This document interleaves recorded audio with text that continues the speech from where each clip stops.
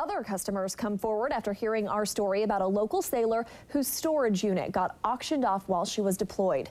Kerstin Palahnuik is suing Emerald Property Management, the company that runs the storage units. KEZI 9 News reporter Lauren Michler looked into EPM and is live in the studio to show us what she found. Lauren?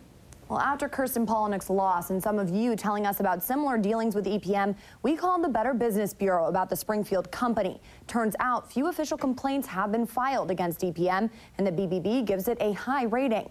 EPM became a BBB accredited business in 2001, and it currently has an A- rating with the Bureau. Kyle Cavas with the Oregon BBB tells me that rating is based on EPM's history combined with the 15 complaints registered against the company and how it handled those complaints. One of the reasons for their A- rating is that, according to BBB's files, the business has responded to each and every complaint that we've received and has offered a resolution.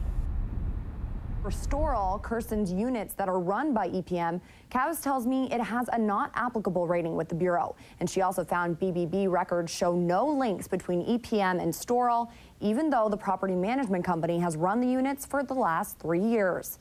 We tried again to talk to the EPM president and the CEO, but have not heard back from either one. Kerstin, however, is still trying to locate her things, and if you would like to help her in any way, just contact our newsroom. In the studio, Lauren Michler, KEZI 9 News.